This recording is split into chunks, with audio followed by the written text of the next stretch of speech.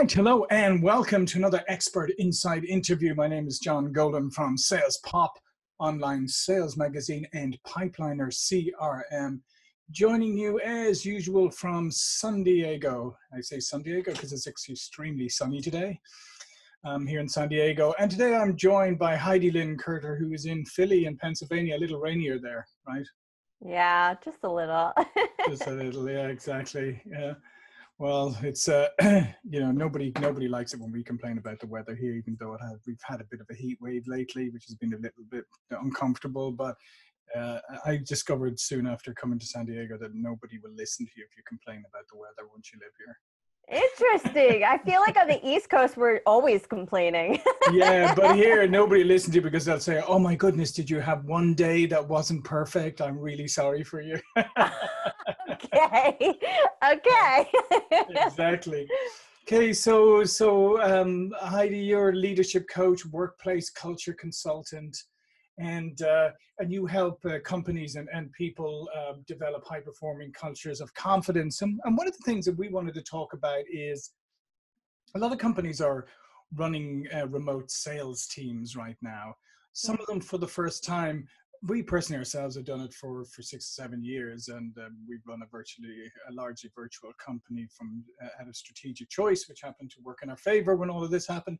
But for a lot of people, they're doing it for the first time, and let's face it, Heidi, with sales teams, they often need that kind of like to bounce off each other and all of that, and sales leaders love to be like, on top of the arm around the shoulder and all that stuff, what's going on.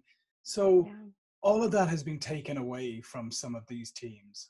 Yeah, it has, and it's unfortunate because now many sales teams are struggling of how do we keep that cheerleader environment going in a remote environment, and it's difficult. And one of the interesting things is, right, you have a lot of salespeople who love, like, they'll walk into a room full of people and meetings and they're on fire and all of that. But then you put them on Zoom and you say, switch on your camera, and they completely, it's like a completely different world for them, and they struggle with that. It's kind of it's funny to see that. It's funny to see these people who love burst into a room and they want to be, fill the room with their personality, but put them on Zoom and put their camera on and they're like, oh. Okay. Yeah. I've definitely seen that, and I'm not going to lie, I'm very energized by people, and more so when I'm in person, right? Because you can feel the energy of the other person, the vibe, you can pick up on, what their emotions are like. So it was a transition for me, and I can imagine for a sales team, it's just like, well, it's different. You're not surrounded by your peers. You feel isolated at home on an island. So, and the Zoom calls, I receive a lot of feedback that people are burning out on these constant Zoom calls because they're not used to them at all. Yeah, I mean, I could see that for sure. Like I said, I mean, I've done this for a long time and used Zoom extensively, and before that used other platforms and things like that. So, but I will say that it definitely has, there is a fatigue level that you can hit with it for sure. But you have to approach it almost like you approach anything. I mean, you have to prepare and you have to get ready. You have to get yourself in the zone as if you were walking into a room with other people. So what are some of the advice that you give to individuals and organizations about how to create some energy and connectedness, even though the sales teams are dispersed right now? Absolutely. I think number one, it's communication. It's having those one-on-ones with the individuals within your sales team, checking in with them, saying, hey, what is it that you need? How can I support you? What would you like to see? Right? Because everyone is different. Everyone is motivated differently. They're engaged differently. And by sales managers reaching out to those employees, instead of just implementing things without their feedback, they can start to get a feel of what works and what doesn't work. And I think hands down, communication is key, right? You want to have those one-on-ones, you want to share those wins, share the knowledge, whatever you use. I know Slack is pretty popular. They have Microsoft Teams, all those things. But it's really like creating that conversation. And I think managers absolutely need to lead that, because in the beginning, it's going to take a while for sales representatives or associates or individuals to start to see that this is the new normal. And okay, you know what? I feel comfortable sharing in this space instead of in a conference room in person. Yeah, and it's kind of interesting though, because I can say from experience though, that actually when you work with people virtually and you use Slack and Zoom and all of those tools, you can actually end up having more real almost relationships with those people than, I mean, I've had closer relationships with people who I've never seen in the flesh than I have sometimes with people who sat 2 feet away from me. Yeah. Yeah. The great thing about Zoom is there's so many integrations, right? There's Mm-hmm. like icebreaker, donut, trivia, and that I've seen helps build those relationships. And when you hop on a Zoom call, you see people's backgrounds of their house. Maybe they have a Yeah. cat, maybe they have a picture Yeah. you like, you know what I mean? And you start to get to know them, because most people don't decorate their office desk or their cubicle, right? Because they want to keep work and life separate. And now Yeah. you can't do that. No, you can't. And it's something sort of humanizing about the whole experience. And I think that's where connections can be really made, and and you can really overcome it, is where people are starting to get to know each other, maybe a little more than they ever anticipated they would. But as you say, I mean, some people are at home now, they've got animals, they've got kids, and sometimes the kids are indistinguishable from the animals because everybody's running wild. But you're getting an insight, and as you said, into somebody's life that you wouldn't normally probably get, and vice versa. Maybe they're getting an insight into their manager, their leader's life that they wouldn't normally have gotten. And so it's there's, like I said, there's a kind of a humanizing kind of authenticity thing going on. Exactly. And I truly appreciate that. Like I said in the beginning, it took me a little bit to adapt, right? Because change. But now I Mhm. love it. And we're much more transparent, right? So cats walking across keyboards. Oh, hold on. My child is drawing on the walls again or Yeah. something. And they're letting us in, and we can see, okay, you know what? Their life is not perfect. They have things going on. I can start to understand maybe their performance or this, or maybe I should show up and like have a one-on-one with them and see what's going on. Yeah, and I think another thing that comes, and I love that, that's a great point there. And I think another thing that comes of that is when you start to get a little insight into it, you can say, okay, well, maybe we need to organize their work a little bit differently, because clearly clearly like there's a lot of stuff going on there. So maybe between these particular hours, it's not really a good time for them. Maybe we need to start talking about reorganizing their work day for when it's more when it's more beneficial for them to be doing things and they have less distractions. Exactly. And especially at home, right? Everyone's, not everyone, but a majority of children, they're doing online schooling from home. Mm-hmm. And many workers are finding it easier to work at night when their children are sleeping. So employers, they wanted to abide by the whole 9 to 5 mindset, but really you can't. Now employers are like, well, maybe we should offer flex time because they're more productive late at night, not when their kids are running around.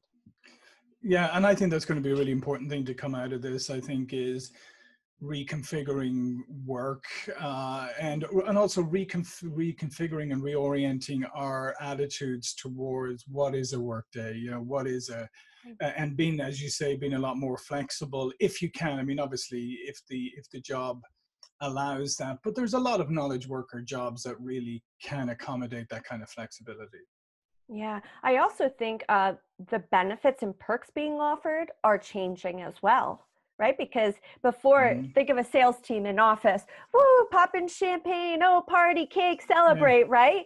Now it's like, okay, well, we can't do that now. How are we going to celebrate? Oh, okay, let's revisit maybe we're going to offer, we're going to change our wellness so they can go onto an app for their mental wellness, right? Or Mm-hmm. maybe this, maybe that, maybe we'll send them Uber Eats. It's changing. Yeah, and you just touched on something there with mental wellness. I mean, I think that's another thing that I hope coming out of this that gets addressed more and more, is that we realize, because when we talk about health, a number of years back, we started all these wellness programs around fitness and people, getting benefits to join gyms and all of that. But we ignored the mental fitness part, right? It was just the physical fitness part. Hopefully coming out of this, because we've seen that, there's a lot of mental stress and mental health implications, but maybe that'll be a little bit more in the open. We'll pay a little bit more attention to it. I hope so. I mean, because we have all have been affected by this pandemic in one way or another. So absolutely, I think it is an employer's moral responsibility to keep their employees safe and really check in. Their employees are their greatest assets. So if their employees are struggling mentally, they're not showing up 100%. You need to really revisit those benefits and how you can support that employee. Yeah, and as we said, I mean, I think the whole reconfiguring how work is, because a lot of companies are not going to go back to the way it was. A lot of companies are now discovering, they're saying, well, actually, if our teams are able to sell virtually and remotely, why am I spending all this money on them jumping on planes and hotels and all of that? And people themselves are, I know some people personally who are avid, business travelers, always on the go. I mean, I used to do it myself up until a number of years ago. And they're, for the first time, they're going, I'm not sure I want to go back to that. Yeah. I thought I liked it, but no, I'm not sure that I really did. And so I think to the point of what we were talking about earlier is you've got to start thinking about, okay, how can you proactively create a virtual or remote organization rather than just reactively kind of make it work? Yeah. And I think a lot of the trouble stems from being reactive. Whereas if you're proactive, you're speaking with your employees, you're getting to know what their wants and their needs are, and you're building that environment around them. That's huge. Yeah. And I think that's another byproduct. I think it started with the financial crisis. I mean, I think it had been happening for a while, but it started there is where when a lot of people lost their jobs in the wake of the financial crisis, people started questioning the wisdom of locating themselves in high-cost areas to be close to a job when they were the first victims of when things didn't go right. They got, they were let go and they were stuck with the mortgage, living in a place, maybe with long commute, all of that kind of stuff. And now I think with the pandemic, it's reinforced it even more that people are starting to look at, okay, I would prefer to go live somewhere that delivers a much better standard of living to me where I want to live, and hopefully I'll find a remote working job rather than the other way around. I'm reading a lot of articles that people are starting to move out of the city, right? Yeah. For that reason. And also people, now the availability to work anywhere, people don't need to live directly in New York City. Yeah. You're absolutely right. Yeah. And that's why I think, the onus is on businesses now is to start thinking, okay, how can we actually make this work to our advantage where we have happier employees, they're not wasting time in commutes, they're not stressed out by, I mean, think of it, if you're up in San Francisco now, you're not stressed out by, half your 3/4 of your salary going on a shoebox to live in somewhere. It's insane. Yeah. A lot is going to be changing. And I know, and I say this all the time, is even though employers have the upper hand due to the current unemployment rate, employees will have the upper hand because of our demands. The new generation of workers, we still want to be treated with respect. We still want to have a voice in the company. We still value diversity and inclusion. If you look in Twitter, if you look across social media, there are employees during the pandemic that were still speaking out against their employer for wrongdoing. So they weren't even scared. They were saying, this is the way that you are handling this is morally wrong. The way you are treating us is not okay. So even though the employers have the upper hand in the sense of we have, there's more job applicants than job openings, so we can be selective, they still need to speak to the job seekers. Sorry, go ahead. Well, because even if they hire, right, if someone takes a job, it could only be temporary until they find a better job. Exactly. And I think you just touched on another point there, because one of the things that obviously I'm not from the millennial generation, clearly. or else I've just lived a really hard life to date. No, no, it's the former, not the latter. But one of the things that statistically, because we do some work with Daniel Strunk and the DePaul University, and they study demographics and all of that all the time, and jobs and things. And millennials typically stay, a year and a half in the job. Right. Not all, obviously, there's people who don't, but they move around a lot. So to your point is, yeah, you may be able to grab a lot of people right now, and maybe right now during the pandemic they'll stay, but the chance are the minute things uptick again, those same people will move on again, unless you have worked to create an environment that makes them want to stay. Exactly. And also current employees. So let's say sales employees are just not happy with how you handle things. They may be staying, but trust and believe they're updating that resume, their LinkedIn profile, and they're looking because they were observing how you handled this pandemic.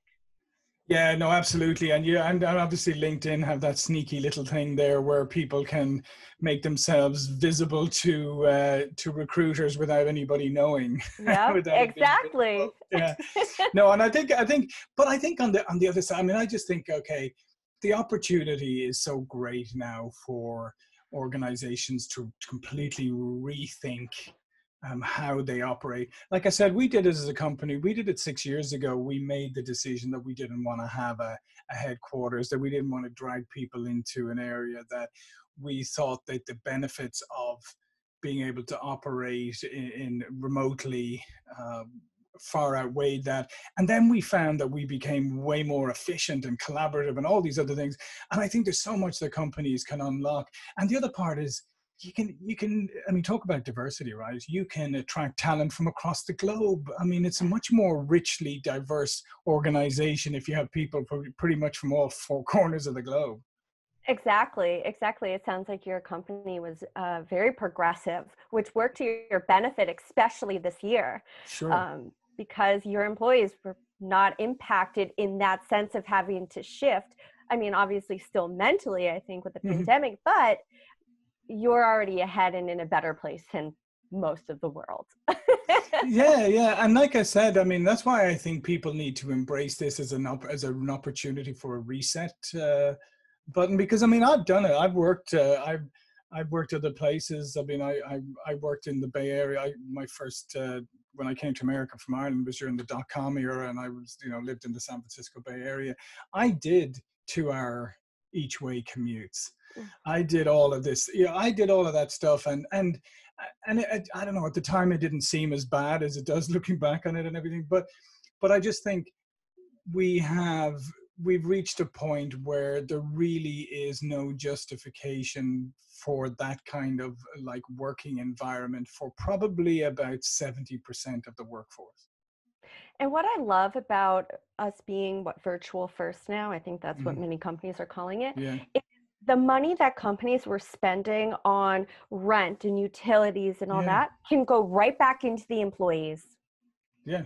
Well, yeah, absolutely. Absolutely. And just then, as we said earlier, I mean, the unproductive time spent in traffic in cars. I mean, if you want to even take an environmental approach to it, you could say, okay, I mean, what's the easiest way to get to cut down on car travel? It's like, don't have people commuting every day, right? Exactly. It is. I think it's going to take a while, especially for larger companies. They move much slower, whereas startups, I think they can adapt more quickly. I mean, it all depends on how it's handled from the top down and the type of communication within the company. But I agree with you. It took me a little bit, but I absolutely love it. And the relationships I'm building are much stronger with my employees. Crazy. I know, and it's funny, and you say like it took you a while to adapt, and obviously you've been doing it for a long time. But I do always, in full disclosure, say that I am the reformed smoker of remote working, because when I ran companies like 10, 15 years ago, I hated when people worked at home. I couldn't stand it. I wanted everybody in the office. I didn't believe that they could be effective, and all that. So I was the absolute opposite. Then I discovered, and in fairness, the technology and the capabilities to do it more effectively have improved But then once I was like, wow, this is actually much better. And this is, so now I'm at the other end. So I'm your worst nightmare. I'm the reform smoker who goes, this is, You know, we were taught that this traditional working style is the only way. And the only, like, and remote workers, they're lazy, they're not productive, they're not a part of the team, they're outcasts.